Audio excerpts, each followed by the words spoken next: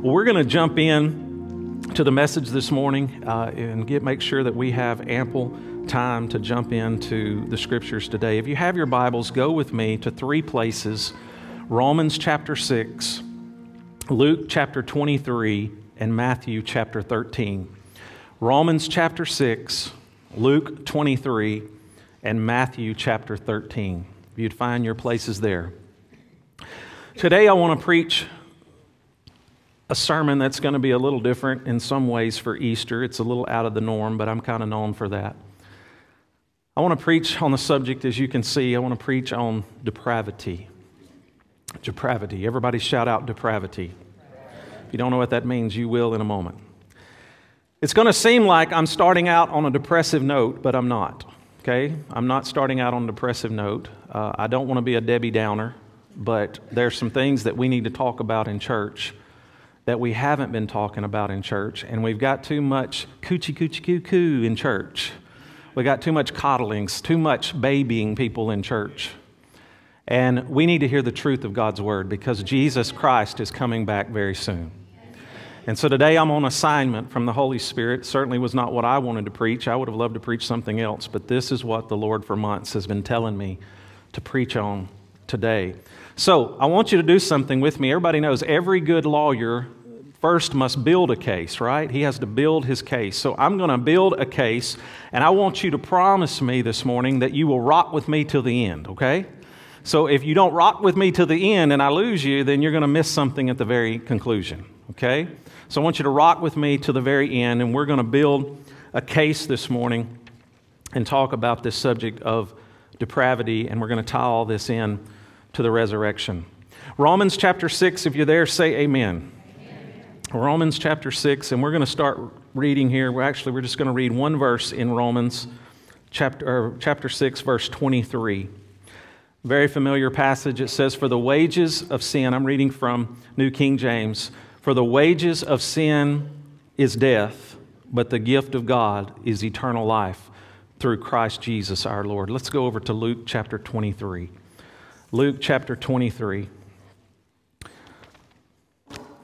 Let's read here. We're going to read several passages here, verses here in Luke chapter 23.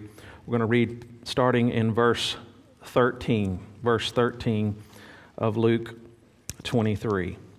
"Then Pilate, when he had called together the chief priests and the rulers and the people, said to them, 'You have brought this man to me as one who misleads people. And indeed, having examined him in your presence, I have found no fault in this man concerning those things of which you've accused him. No, neither did Herod, for I sent you back to him, and indeed nothing deserving of death has been done by him. I will therefore chastise him and release him, for it was necessary for him to release one of them at the feast.'" So this is Passover. This is what we call Easter. "And they all cried at once, saying, 'Away with this man and release Barabbas, who has been thrown into prison for certain rebellion made in the city and for murder.'" So catch that, he was a murderer. "Pilate, therefore, wishing to release Jesus, again called out to them, but they shouted again, 'Crucify him, crucify him.' And then he said to them the third time, 'Why, what evil has done? I have found no reason for death in him. I will therefore chastise him and let him go.'" Do y'all see that Pilate is wanting to let Jesus go? "But they were insisted, demanding with a loud voice, 'He must be crucified.' And the voices of these men and the chief priest prevailed. So Pilate gave sentence that it should be as they requested, and he released to them the one they requested, who for rebellion and murder had been thrown into prison, but he delivered Jesus to their will. Now as they led him away, they laid hold of a certain man, Simon of Cyrene, who was coming from a country. And on him they laid the cross, that he might bear it after Jesus. And a great multitude of people followed him, and the woman who also mourned lamented him. But Jesus, turning to them, said, 'Daughters of Jerusalem, do not weep for me, but weep for yourself as for your children. For indeed the days are coming in which they will say, Blessed are the barren women, and never bore, and breasts which never nursed. Then they began to say to the mountains, Fall on us, and the hills cover us. For if they do these things in the greenwood, what will be done in the dry?' There were also 2 other criminals led by him to be put to death. And when they had come to the place They come to the place called Calvary. There they crucified him and the criminals, one on the right and the other on the left. And then Jesus said, Father, forgive them, for they know not what they do. Now let's go over one more place to Matthew chapter 13, if you would go there with me. Matthew chapter 13, and we're going to read in verse 31. Matthew chapter 13, verse 31. If I can find my place here. Another parable he put forth to them, saying, The kingdom of heaven is like a mustard seed, which a man took and sowed in a field, which indeed is the least of all the seeds. But when it is grown, it grows into, and one translation says it grows into a great tree and becomes a tree. So the birds of the air come and they nest in its branches. Now, I'm going to tie all of these scriptures together, and it's going to seem like these scriptures have nothing to do with each other, but I promise you they have everything to do with each other, and with the Lord's help, I'm going to tie all of these together. Will you bow your heads and pray with me today? Heavenly Father, we ask that you give us spiritual ears to hear what the Spirit would say to us over the next few moments. And we ask all of this in the precious, wonderful name of our risen Savior, Jesus. And everybody said, Amen. Amen. He is risen. Come on, He is risen. He is risen indeed. So I want to talk about depravity, total depravity, blessed redemption, the sinfulness of man / the righteousness of God. These are two very old doctrines. The teaching of total depravity is not just man as vile as he can be, even though that is true. The teaching of total depravity, according to the Word of God, is that sin, our fallen state, has entered into every single part of the human existence. Sin is found in our mental faculties. Sin is found in our emotional nature. Sin is found in our very wills. Sin is found in the work of our hands. Sin is invasive, and it's so invasive that it is even found inside of our dreams, locked away inside of our subconscious regions of our minds that we don't even know it's there. How many of you know we have dreams that are even sinful? Sin is found in our visions. Sin is found in the imaginations of our heart. The Bible says that it's in a man's heart to do evil and continually in the sight of God. Sin is found in our relationships, and sin is even found against our own bodies, that we will even hurt our own bodies to sin. You and I sin in our mind. You and I sin in our volitional nature. You and I are depraved without the redemption of God Almighty and the resurrected Savior. Can I hear an amen? Amen. The doctrine of depravity is sin has entered into every faculty of the human existence, and you and I are fallen people. This is the doctrine of total depravity. Now, I don't believe that there's any scripture in your Bible or my Bible that represents total depravity more than the one I just read in Luke chapter 23, where they crucified our Lord Jesus. So I want you to think with me for just a few moments today as we go to the cross. And I want you to think with me about the crucifixion of our Lord and how dramatic and how emphatic this illustration is. And this illustration is about human nature and how evil that we can be left to himself or herself. The crucifixion is a demonstration, a case study of the human nature that is fallen, that is cursed. For a moment, let your minds go back with me 2,000 years ago when they crucified our Lord. Look at our Lord Jesus with me. Imagine how He was crucified. First, let me ask you, was there ever a human more beautiful that has ever lived than Jesus Christ? The Bible described Him in 2 Corinthians 5 as a man without sin. He was perfect in all of His ways. Did you know Jesus was the only flawless human to ever enter in human existence, and yet here He is, judged by men. They paid witnesses to betray Him. They debauched Him. They defamed His name. Though He never did one single thing wrong, guys, this is total depravity on display. The human nature. Look with me again. Was there anyone who was so gracious in life and so beautiful in his emotions and the expression of all the good that was in Him as the Lord Jesus Christ? Absolutely, positively not. Simon Peter said in his sermon in the household of Cornelius in Acts chapter 10, he went about doing good and healing all who were oppressed by the devil. Jesus brought health. Jesus brought happiness. Jesus brought healing. Jesus brought curing. Jesus brought resurrection. Jesus brought forgiveness. Jesus brought mercy. He brought heaven everywhere He went. Was there anybody like Jesus? Was there anybody like our Lord? Yet look at Him on Calvary's day, hanging upon the cross. They brought Him before Pontius Pilate, and we read about it just a moment ago, and they accused Him of being an insurrectionist and a seditionist, leading His people on a revolt against Caesar and the Roman Empire. They cried out for a murderer, a man who was known for murder, convicted of murder, talking about injustice at its height. They cried for Barabbas to be released, and they treat Jesus like He is Barabbas, and they cry for Him to be crucified, and they said, crucify Him. Not that one, Him. Did ever such gracious words fall from the lips of another mortal man who talked like Jesus?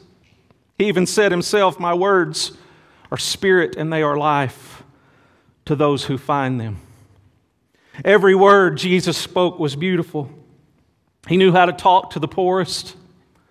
He knew how to talk to the richest.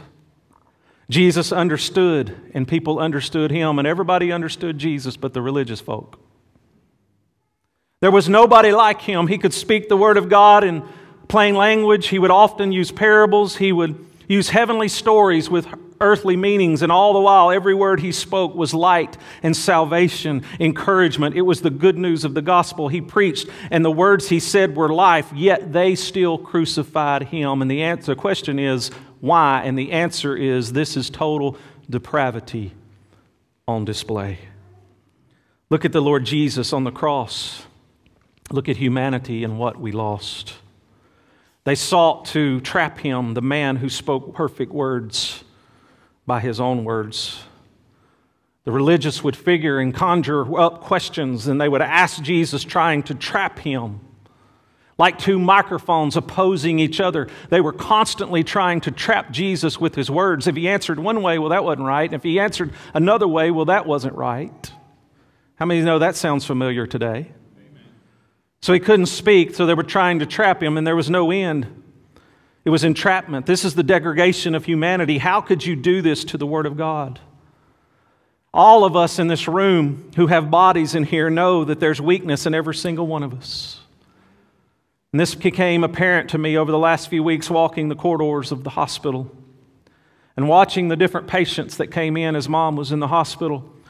I began to notice and just began to be curious of all the people in the different walks of life that I saw in the hospital walking down the halls. One night on a Saturday night was not many people there, but apparently there was emergency open heart surgery. The woman came in, she was alone, she looked very wealthy. Her husband, later I would see him down in the PACU unit because that's where Mom was for 4 days in critical condition. And I noticed they put him kind of next to Mom there in the PACU. And you could tell even in his condition, he looked like a man of influence. And what I noticed about that is that all of us, no matter how rich we are, how poor we are, what walk of life we come from, our bodies are decaying. Am I right? So our bodies, we see depravity in our own body. There's no one in this room listening today or by media today that has a perfect body. Why? The power of sin. Our eyes are weak. I'm in my 40s now, and I can tell you my eyes are getting weaker. That's why it took a long time to read a while ago. Our ears are weak. Our muscles are weak. Our emotions are weak. No one has ever had a perfect human body and mind except Jesus. And you and I display the fall of the Garden of Eden in every single tip of our body, from our fingertips to our toe tips. Every physician will tell you that we're all dying. Death is nothing more than sickness walking slow. No matter how strong we are, no matter how many weights we lift, no matter how much nutrition we take in, left alone long enough, our bodies one day will take a dirt nap. Okay? I said our bodies. I didn't say our spirits. I said our bodies one day will take a dirt nap. Why? Because of total depravity. Because of sin. This is the power of imperfection and sin, but not with the Lord Jesus. Jesus had a perfect body. It was framed by the Holy Spirit Himself in the virgin womb of Mary. Don't know if He was short or tall. Don't know if He was muscled up or skinny, but it doesn't matter to me. All I know is the Holy Ghost formed that body, and it was unlike any body that we've ever known. Come on, church. Think about it when He went into the temple and He drove out the money changers. Think about that. One man drove everybody out of the mall. Think about that. One man. Why? Because He was God in the flesh, but yet He was man. Think about that. Beautiful body just hanging on that cross, being ripped to pieces. Look at His body. They drove nails through His feet and His hands. Second chapter of Ezekiel says He was marred like no other man. In other words, He didn't look like a man when they got through with Him. This is total depravity on display. They scourged Him. They plucked out His beard. They spat upon Him. And last of all, a Roman soldier thrust a spear into His body cavity. The only perfect body to walk this planet is marred by sinful man. This is depravity on display. Let me give you some places, and I won't take you to the Scriptures, but I'll give you the illustrations. In the Garden of Eden, God's beautiful creation, sin entered the garden through Adam and Eve. And because of that, today, you and I are still suffering today because of that choice. God said on that day that you eat the fruit, you will surely die. And boy, has death been working on mankind for about 6,000 to 7,000 biblical years. Can I hear an amen? Satan always beguiles us. He ruins us. He destroys us. He takes away God's word from us. Depravity entered the human existence and human condition. And with every people group and generation, God is always trying to get people back to Him. Then Noah, we go to Noah in the flood. Everybody's familiar with Noah. As soon as Noah got off the boat, and remember, God wiped out the whole world. He wiped it clean and He started over. This is beautiful redemption, creation, and yet Noah borrowed it. He borrows it by getting drunk, if you'll remember reading the story. God gave you and I language. Animals have sounds, but you and I have language. We have communication skills. There's no creature on earth that has communication skills like we do. Language is such a beautiful thing that it can unite people. It can pull people together. It's where we get songs. It's where we get poetry. And they built a tower. Remember, they built a tower trying to get to God. God gave man a beautiful language, and man trespasses against God. So God has to come down and confuse the language. Then after that, God chooses a people to redeem. There's always a way out God makes, so man can find who He really is. So God chooses a people and He gives them His name. And He said, I have chosen you. And in the 19th chapter of Exodus, He said that you may represent me, that I am Jehovah God. And even that, as we know, gets messed up. Why is it that God always redeems man and gives us a brand new start? No matter how good we start off, we always go into depravity state. Why? Because all of us, the Bible says, have sinned and come short of the glory of God. Finally, let me get to the New Testament. What a beautiful introduction we have in the book of Luke. Here's this magnificent little girl named Mary, the song of Elizabeth and her kinswoman.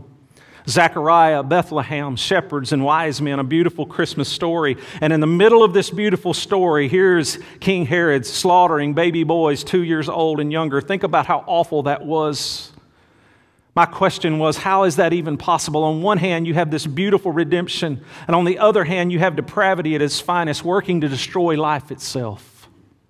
You follow the story of Jesus through Matthew, Mark, Luke, and John, and then Jesus gives birth to the church. And Jesus said about the church, on this rock I will build my church, and the gates of hell will not prevail against it. The Bible says in Ephesians 5 that Christ so loved the church that He gave Himself for her. That He gave Himself for the church. The church is supposed to be a place of glory. And I read to you in Matthew 13, verses 31 and 32, and Jesus described the church and the kingdom of God as a mustard seed, and it grows into a large tree. But no matter how beautiful the tree is, no matter how glorious the tree becomes, the birds of the air come and nest in it. And a lot of times in Scripture, not all the time, but a lot of times, birds in Scripture represents evil spirits. And the evil spirits, the birds, will come and nest in this glorious church. So what Jesus was saying is, left alone long enough, man can come in and mess up the church without a move of the Holy Spirit. Corruption will come into every part of it. Why? Why is it that the church doesn't have an impact anymore that we once had? We have the biggest churches and the least influence than we've ever had in human history. Why? Because we've allowed birds and evil things to come into God's glorious church. This is depravity. This is depravity. If you don't believe in depravity, just go hang out with some church folk. They come into church and you can spot them a mile away with their big black Bible. And they sit on the pews of our churches judging everyone and with their backslidden heart from their little religious paradigm. Judging everybody. Why? Because of depravity. Depravity. Everybody shout out depravity. Let me finish with coming to the modern era. Never before has there ever been a nation influenced and influent and blessed as America. Nobody is as blessed as America has been. You know, you can take the poorest American that has lights, running water, and a cell phone. Even homeless people have a cell phone. You take the poorest people who have one of these privileges, lights, running water, and a cell phone, and did you know they are as rich as a family that lived 200 years ago with 31 servants in their house.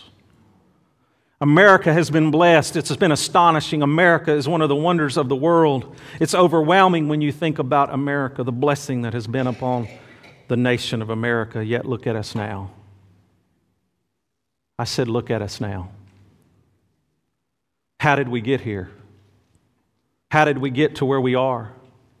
We're actually having hearings in the court of law about gender and genital infant mutilation. We can't even agree upon when life starts in the mother's womb. We turn our televisions on and there's corruption on every channel. Corruption, depravity. You say, well, it's a Democrat thing. You say, no, it's a Republican thing. No, it's a sin thing. I said it's a sin thing. And it is depravity on display. Sociologists and the economists say that we need to solve the social unrest in the world and we need more money. That's always the answer. We need more money. We need more stimulus. We need more programs. And I'm not saying there's not injustice going on, and I'm not saying that there's not things that we need to deal with in this country, but I want to tell you something. You can take a thief and you can dress him up in the finest clothes and you can send him to Harvard. But when he comes out of Harvard, listen to me, when he comes out of Harvard, he's still going to be a thief. If he's a thief in his heart, he's still going to be a thief. I don't care if you put him in Neiman Marcus and put the best clothes on him. He's just going to be a thief with more influence. The old timers used to say you can dress up a pig. You can put lipstick on a pig, but he'll find his way back to the pig pen and wallow in the mud with all the clothes and makeup you put on him. Why is that? Because at the end of the day, he's still a pig. I said he's still a pig. And listen to me, you can't change a man till you change the man on the inside. I said you can't change a man till you change the man on the inside. And we got to change on the inside. Listen, more programs, more funding is not going to do it. We got to change in here. Come on, church, we got to change in here. Hallelujah. I don't care how good America tries to make it look. I don't care what pretty package they put around it and try to sell it to us. I don't care how Hollywood displays it on television and how much we accept it. At the end of the day, it's still sin. It's still depravity on display. And we got to recognize that, and the church has got to wake up. So what are we going to do? What is the answer? The fallen nature has affected everything. Depravity has hit every single sector of the human condition. Aren't you glad God didn't leave us in our damnation? Because there's this little holiday that happens at the end of March and in April, a little holiday we call Easter. And it's more than just a little holiday. Because it's the only cure for depravity. Where there's judgment, God gives mercy. And right now we are in a window of grace. But I want to talk about judgment for a moment because, guys, we got to get real. And we've muzzled the pastors in our pulpits. I said we've muzzled the pastors in our pulpits too long. And it's time that we preach the truth. Let me talk about the judgment of God for a moment. Did you know war is the judgment of God? Did you know poverty is the judgment of God? Injustice is the judgment of God. Sexual immorality, according to Romans chapter 1, is the judgment of God. America's trying right now to make it all look good, but America can't deliver itself until we get right with God. But they're trying their best to make it look good and be accepted and socially accepted. You can say that I won't be judged because that's the big thing right now. Don't judge me. Don't judge me. I don't want any authority telling me anything. Don't judge me. Don't tell me anything. Come on, church. I can break the commandments of God and escape, but I'm telling you, you can't escape. You might as well go to the tallest building in El Dorado, Arkansas, and to my knowledge, that's the First Financial Bank downtown, and you might as well jump off and say, watch me defy the laws of gravity as we watch you die, because you can't break the law of gravity and you cannot break the commandments of God. Come on, church. The Bible says the wages, come on, give him a hand. The Bible says wages of sin is death, but the gift of God is eternal life through Jesus Christ. So what is the answer today for America? What is the answer today for America, church? Come on, what is the answer? Jesus. Come on, what is the answer for America? Jesus. Come on, let me ask you this. What is the answer for the church? Jesus. What is the answer for poverty? Jesus. What is the answer for civil unrest? Jesus. What is the answer for social unity? Jesus. Everybody shout it out, Jesus. There is only one answer for every question that plagues the human condition. Only one solution. J-E-S-U-S, Jesus. Come on, church. Jesus. Jesus is the answer. Listen to me, I'm going to preach. I got to get rid of them notes. I got to preach. Let me tell you something today. We need to get Jesus, number one, back in our hearts. And number two, we need to get Jesus back in our homes. And number three, we need to get Jesus back in the church, because if we get Jesus back in the church, He'll spill out of the church and go to every corner of America again. Come on, we need more Jesus. We need more Jesus. Hallelujah. Come on, lift your hands like it's a hold up and just praise Him right now. Father, we thank You. Lord, we need Jesus. We need Jesus. We need Jesus, Lord. We need You in our lives. We need You in our lives. You are the answer, Lord. Your risen Savior is the answer. You are the answer today. We need Jesus. We need Jesus. Come on, just bear with me for a moment. Pastor Daniel, come, and I'm going to close. I'm going to exit a lot of this, or X a lot of this. Why do we have church called One Community in El Dorado, Arkansas?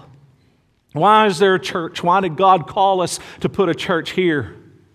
When there's hundreds of churches in El Dorado, Union County, Arkansas, and I'm not knocking any of them, but anybody that'll preach more Jesus, we need more of them. Amen. We need more of them. I'm so excited about this church being here. And I'm so excited about what God is already doing, but guys, we're just getting started. And one thing that I hear a lot that really bothers me, and I've heard this a lot when we moved over here, and I hear it even now, and I want this vocabulary to change. Our verbiage needs to change. But I've heard people say so many times when I tell them, well, we bought the old Emmanuel building, and we're over there on Southwest Avenue, and this is what I hear. There's drugs over there. That's a bad neighborhood. There's a lot of drugs over there south of town. Let me tell you something. There's drugs everywhere. You take the finest neighborhood in El Dorado, Arkansas, the most elite neighborhood in El Dorado, Arkansas, and there's drugs there too. What was it, last week or so with spring break? I don't remember. I've lost track of time with Mom, but I was driving through one of the most influential neighborhoods in our city, one of them in the city limits of El Dorado. And I saw kids that were barely 13 years old with their American Eagle clothes and their Nike shoes in the middle of the day, not hiding from anybody, smoking joints. There's drugs everywhere. There's a lot of drugs, and there's a lot going on in every neighborhood in El Dorado. And guys, we need more Jesus. We need more Jesus. So don't tell me it's just over there or over here. Let me ask you a question. When did Christians get scared of everything? When did we get scared of everything? What are we going to do about that? We're going to preach Jesus. We're going to pull them in and we're going to tell them, listen, you don't have to live in poverty. You don't have to live in sexual immorality. We're going to preach Jesus to them because He is the only answer. He is the way, the truth, and the life. Come on, church. That's what the apostles preached. They preached repentance that you might be saved because the coming of the Lord is at hand, the ultimate refreshing and rejuvenation. Repent and be converted. I want to give you one more passage and then I'll close, and I'm going to give an altar call in just a moment. Revelation, the closing of the Bible, Revelations 22:17, the Holy Spirit said, John, do not close the book until I make one more final ultimate appeal. Your Bible closes with these words, the Spirit and the bride say, come. Let him who hears come. Let whoever is thirsty come.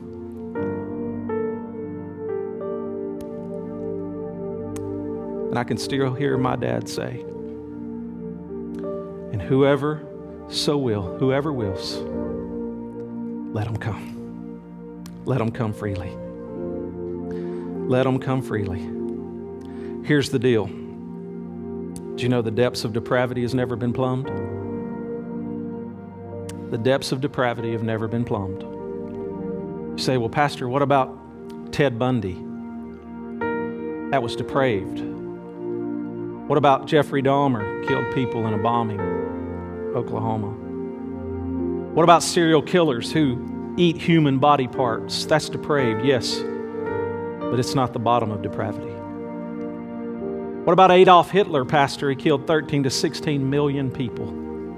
That's depraved, yes, but it's not the depths of depravity. I want to teach you something today, and I've taught you this in a roundabout way, but I want to just come out bluntly and say it. There's two restrainers of evil in the world. Two restrainers of evil in the world today. Number one is the Holy Spirit. That's why I've been preaching on it for 4 weeks. Will soon be 5 weeks.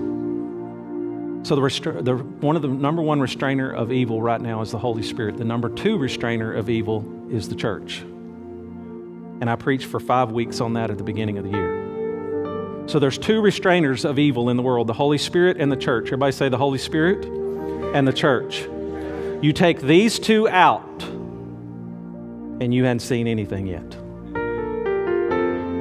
You take these two out, and you haven't seen anything.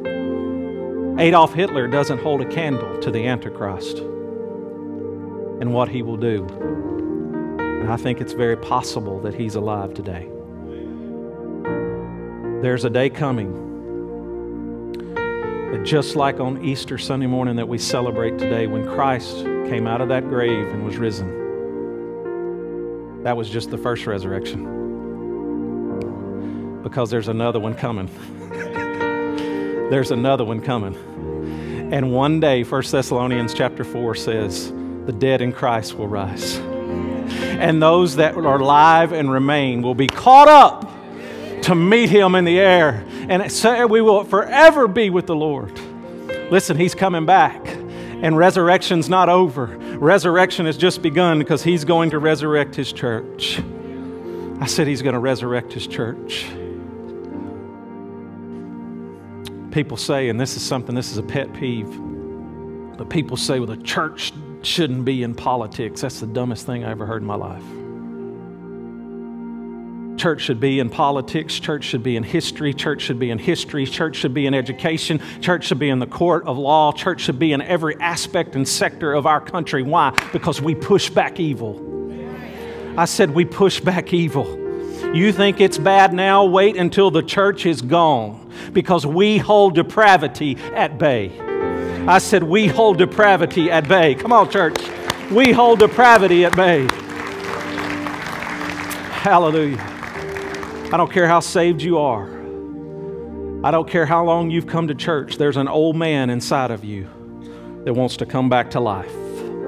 It's like those paddles they put on you. You let somebody pull out in front of you or start cussing you, and that old man will come out of you real quick. That old woman will come out of you. Come on, church. Bring you back to life. Why is that? Because of depravity. It's the fallen nature of man and what sin has done since it entered the world in the Garden of Eden. Jesus is the only answer, and Him crucified and resurrected. Jesus crucified and resurrected. He is risen, church.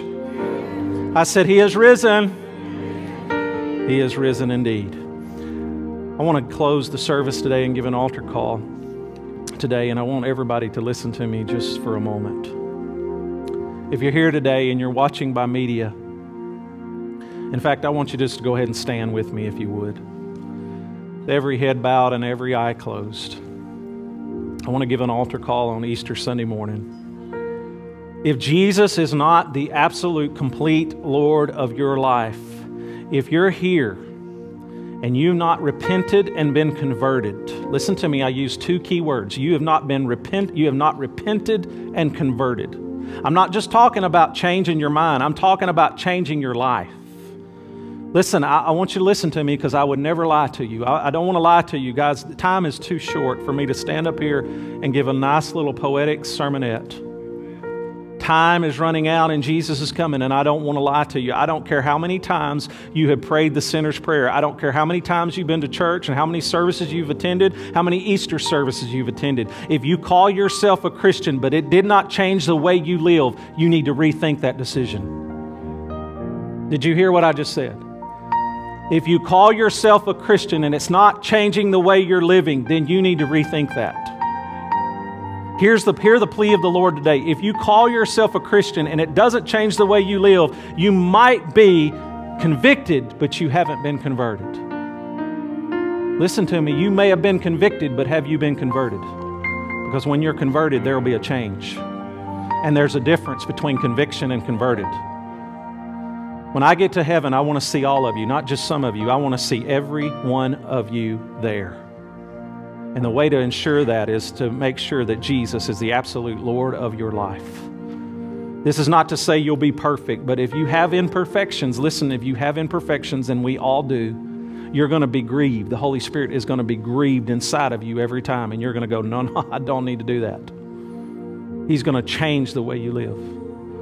So listen to me, there's 3 appeals today that I want to give you today. 3. Number 1, I want you to repent of every known sin. Every known sin. Number 2, I want you to make everything right with other people.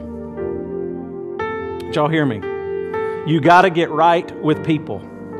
I want you, number 3, to make every wrong right. Every wrong right. So number 1, repent of every known sin. Number 2, you have to be right with people. And number 3, make every wrong right. Listen to me. God is going to move in this church, and I'm saying that today. There's going to be a move of God in this church right here on 701 Southwest Avenue. God is going to do some amazing things, but listen to me. He cannot move here. He cannot move here if there's things in our heart. He cannot move here if we got aught against our brother or sister. We got to get right with God. We got to repent of every known sin if we want to see a move of God. And here's the last one. I want you to ask the Holy Spirit to come and take over your life and to lead you every day. That's what it takes to get right with God. You say, Pastor, well, that's strict. No, I'm tired of being a Christian who doesn't have backbone to stand in adversity. We don't need spineless Christians. We need some strong Christian believers. Come on, church. Repent of every known sin. Make a stand for Jesus. Pastor, what you're describing, I'm not there. Pastor, what you're describing, I'm not there. I need to put Jesus on the throne of my life because I've been on the throne of my life for too long. I'm going to ask you in just a moment to do 2 things. I'm fixing to be bold, and I'm going to ask you to do 2 things on Easter Sunday. 2 things. Number 1, I'm going to ask you to raise your hand in just a moment. I'm going to give an invitation, and I'm going to ask you to raise your hand. And the second thing I'm going to do is ask you to come to the front. I'm going to ask you to come to the altar. You say, why? Because I believe we shouldn't be ashamed of God. The Bible, Jesus said, if you're not ashamed of me before men, I will not be ashamed of you before my Father and His holy angels.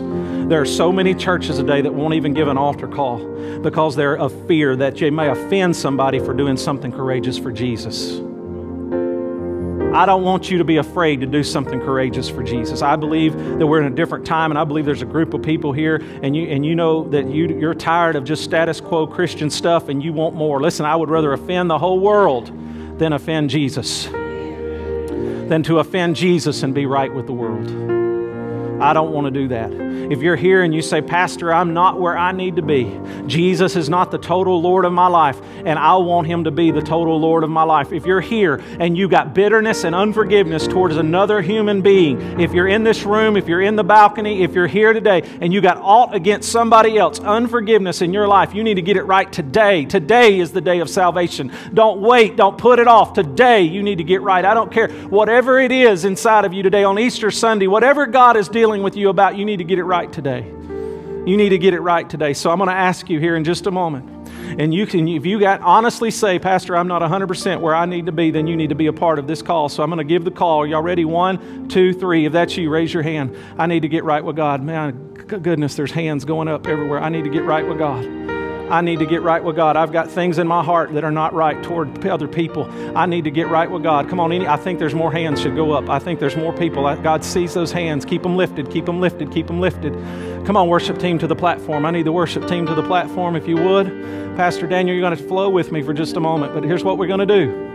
I want you, if you raised your hand in the balcony or on the floor, if you're in the balcony, there's staircases on each side that'll lead you into this room. But if you're in this room or in the balcony, I need you to come up front right now. We're going to pray for you. Come on, right now. Come on, don't be ashamed. Don't be ashamed. Come on, come to the front. Come to the front. Hallelujah. Hallelujah. There's people coming. Come on, come to the front. Come to the front. Come on, give them a hand today. Come on, they're coming. Come stand right here, Spencer. Stand right there, Mama. Stand right there. Come here, face me. Face me. Y'all face me. Come on, look at these folks coming. Hallelujah. Hallelujah. Woo! Praise the Lord. Look at here, look at here, look at here. Hallelujah. Come on, church. Come on, church. Guys, if you're standing down here, I want you to do something for me. I want you right now just to begin to pray. Would you do that? Just begin to pray. Come on, just begin to pray. I got things in my heart that's not right. I got things against other people. Listen, if you want to come down here, there's still time. There's still time to come. There's still time to come. Hallelujah, hallelujah, hallelujah. God, we praise you. We worship you. We worship you. We worship you. Here's some folks. More folks coming. Come on. More folks are coming. Come on. I see some more back there. Come on. Clap your hands, church. Come on. There's more coming. More coming. Hallelujah. Hallelujah. Hallelujah. God, we praise you. We worship you. We worship you, Lord. We worship you. I need some elders.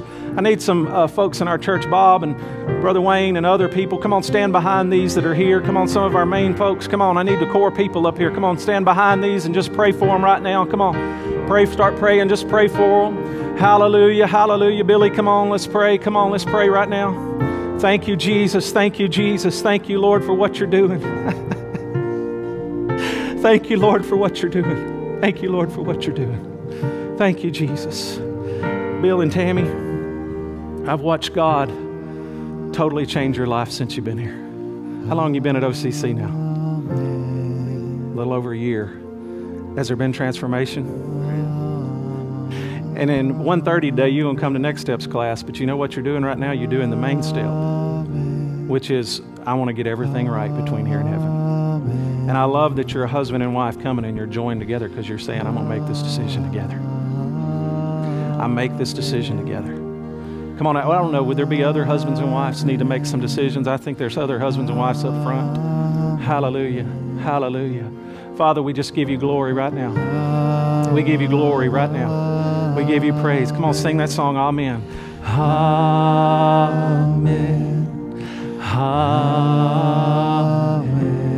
This is what I want you to do. If you walked up front today, I want you to pray this prayer with me. We're going to pray the prayer of David. Everybody repeat after me. I want everybody in this front area and even those in the audience to repeat after me. Say, Lord, create in me a pure heart and renew a right spirit within me. Jesus, forgive me, wash me, cleanse me. I repent of every sin right now. Lord, if there's anything in my heart that's not like you, if I've got unforgiveness against my brother or my sister, I lay it here in this altar to never pick it up again. And I got some homework to do because I need to go to them and I need to ask forgiveness and I need to love on them. And it doesn't matter what they do, you forgive them. You forgive them. Father, I thank you right now that you're forgiving folks right now. Everybody say this. Say, Lord, I give my heart to you totally and completely. I want to make you the Lord of my life on Easter Sunday morning. And I thank you for it right now. in Jesus' name. Come on, church, give the Lord a big hand clap of praise right now. Come on, give Him a hand clap of praise. Hallelujah. Hallelujah.